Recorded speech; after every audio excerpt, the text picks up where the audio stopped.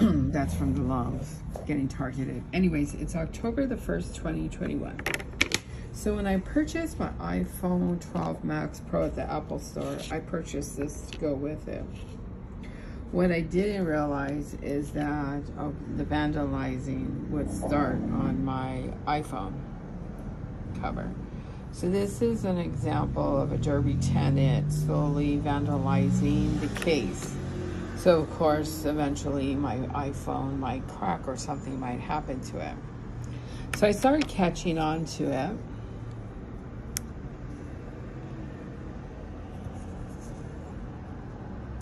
See all that.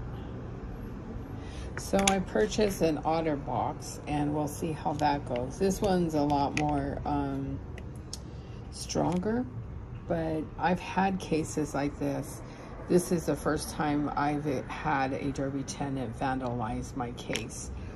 In all my prior residences and apartment buildings, I haven't had this. So I just got this. Let's see, I've only had my phone maybe for 2 months, and that's what's happened. The vandalism has started happening on the corners. And you can tell for this to happen, they had to have taken off my, on certain areas, I'm thinking they had to have taken off my iPhone out to do it.